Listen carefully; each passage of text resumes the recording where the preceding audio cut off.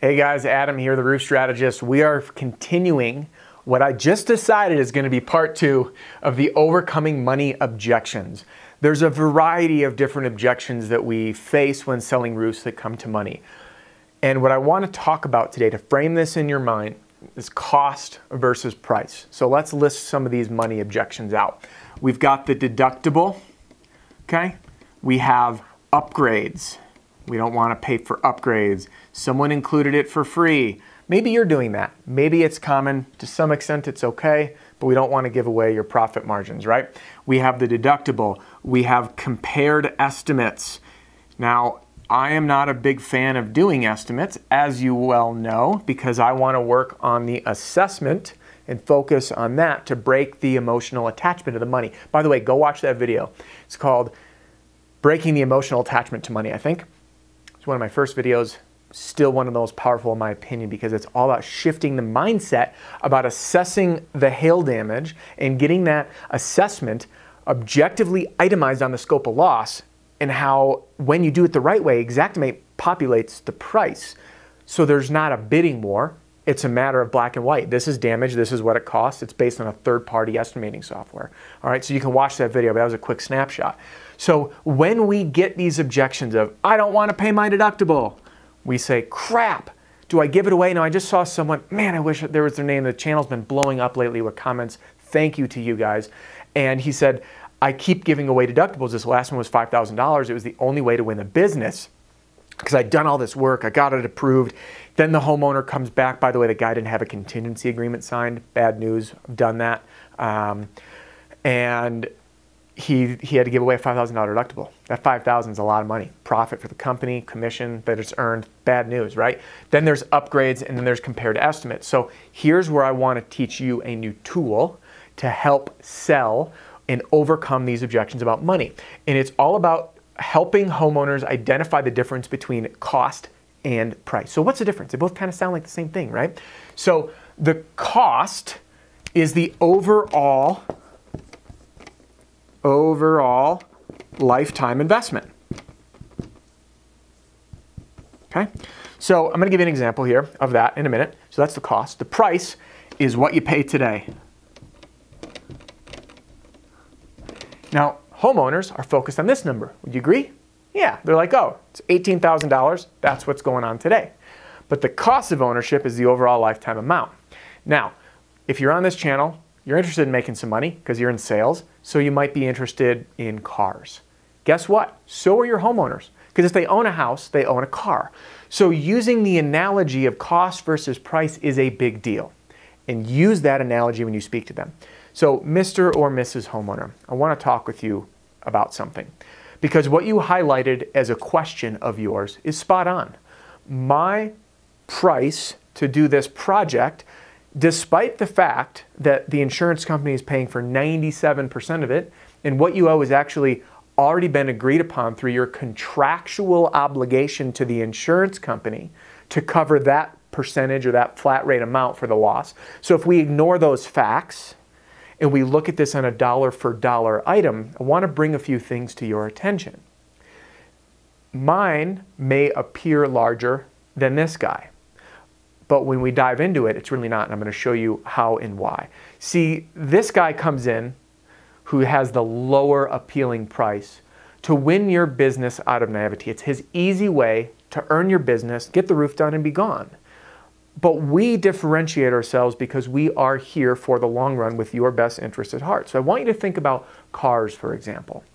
Have you seen how inexpensive you can get an older BMW? Maybe a 5 Series or a 7 Series? You can get them for pretty cheap. So the price of that BMW that you pay today might only be $10,000 to $15,000. But when it's got 100,000 miles on it and you keep it for 7 years and anything goes wrong, the cost of parts and the cost of labor are very, very expensive. Would you agree? Yes. So what you pay today to get into your luxury vehicle, your nice Mercedes, your nice BMW, might be very expensive. But the cost of ownership over those 5 years gets very costly. Now, I'd like to turn our attention, by the way, to mine and how we do things. And again, by the way, if you're watching this part 2, reference part 1, because I break down how the most common objection is, X dollars amount for 40 square is the estimate and that's it. So that whole piece of not having a line item estimate is really important to catch up to speed for this one. So, and again, that's in the previous video. Then we move into ours, which is the cost of ownership. So that's the overall lifetime amount. So today, supposedly, again, reminding them that their only out-of-pocket expense is the deductible alongside your price lock guarantee. When you do things item by item along with the scope and you choose the highest quality products, you're replacing the edge metal, you're putting on proper pipe boots, the cost of ownership through that roof, through the life of the roof, which could be 30, 40, 50 years, is going to be substantially lower. Now, I had a couple of people object to this on the channel in the past, and I'd like to address their questions and concerns head on. Because for our company, our repair minimum was a $1,000 minimum. Now, for any of you guys out there who were installers, or maybe you're running your own company and you say that's crazy, I'm gonna challenge you. Because what this means to me is you haven't had the experience I did yet. And what that experience is where you go out to a house and you try to help somebody out, because we do want to help people, and you're replacing another roofer's mistake. So let's say you went out and you replaced a square, you replaced a pipe boot, it was $500 repair, you come back, you find out it's actually still leaking, it wasn't that area, it was someone else, now you touched it last. Now you're the one doing the ceiling repair, repainting the ceiling, doing all the interior work. Whoever touched it last owns the liability. We had a $1,000 minimum because we were busy installing roof projects. So for us to go out for a small project wasn't profitable. Sales guys got to get commission out of this. The crew's got to get paid. There's got to be labor costs, and it has to make sense for us to warranty the repair. So for us, $1,000 was a minimum. So when you have this low bid, if they cut any corners, whether it's a pipe boot, whether it's a shingle material, whether it's ridge cap, whether it's a ventilation product, whether it's reusing edge metal, if they are reusing material that is rated to only last 5, 10, 15, 20 years on a 30, 40, 50-year roof, now whenever something comes up, one repair alone has a minimum of $1,000. So comparing warranty to warranty, the quality of installation and the line item accountability when compared to the guy that says, I'll do 40 square for this amount, one repair, and maybe it's a $5,000 deductible, minimum, $1,000. What about the interior damage? Well, that goes up, right? It's not just fixing the drywall, it's repainting an entire ceiling and all the walls to match. So when we can help someone overcome the difference between cost and price, using the analogy of a BMW, for example, versus, let's say, a Honda Civic, which are notoriously very reliable vehicles that also have very inexpensive parts and are cheap to fix, or maybe a Chevy, an old Chevy or a Ford. These types of vehicles are very different when you compare the cost of ownership to the price.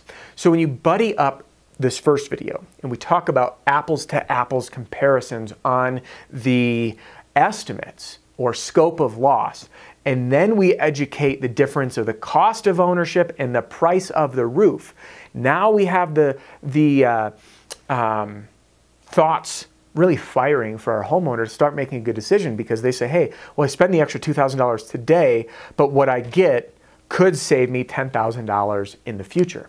Now, I know what you're thinking right now. You're saying, well, Adam, what if they won't budge? We've all had that. And I hear this all the time. I tried your technique, it didn't work. I got news for you guys. It's not gonna work 100% of the time. And anyone who tells you that it will, you need to run away from their sales training, because that's not how people work. Not everyone is our customer, and it is okay. I'm gonna write this down. It is okay to say no and to walk away, all right? So if you take anything away from this video, I want you to think of this. If you have educated your homeowners, if you've delivered nothing but value, if you help them understand the process and they're still not willing to pay the price, walk away. I had this happen with a gentleman, by the way.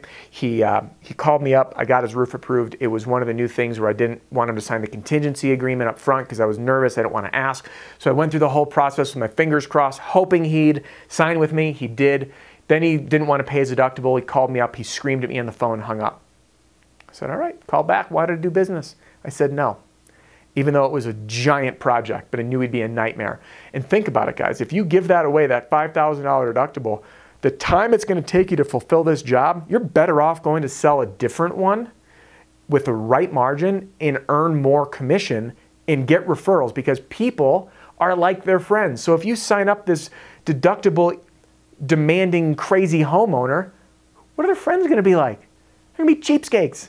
They don't want to pay you, and they're probably not going to give you a referral. So say no, walk away, educate folks who see the value and who believe in you.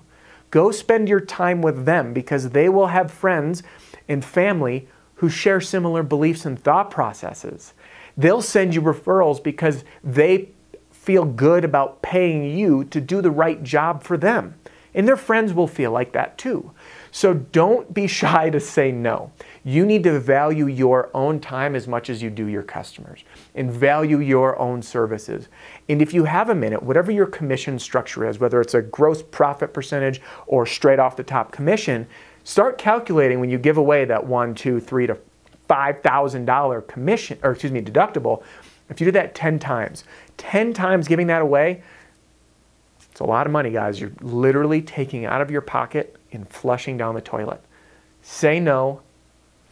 Say no to drugs, kids. No, say no to the wrong customers and work with people who believe in you and believe in the value that you are providing. All right, so I hope this video was both inspirational and provided you a new set of tools to overcome money objections when we break down cost versus price. If you haven't done so already, there's a few links in the video description below. There's a 30-day sales challenge that you can join. There's an ebook that I put together called The 3 Tricks to Get to the Kitchen Table. And most importantly, there's the Roofing Sales Accelerator Marketing Pack. That's my proven sales and marketing material that you can download, print out, and start using instantly. Those links are all below for you to check out. Thumbs up this video, subscribe, drop any comments below. Anything that you join from me, you'll start receiving emails from upcoming lives, announcements, new videos, and I'll even email you guys for suggestions. So if you want to get in that, join the challenge, download the ebook. Either way, you'll enter my world and I'll be helping you make more money. Thanks for joining me. We'll see you on the next one.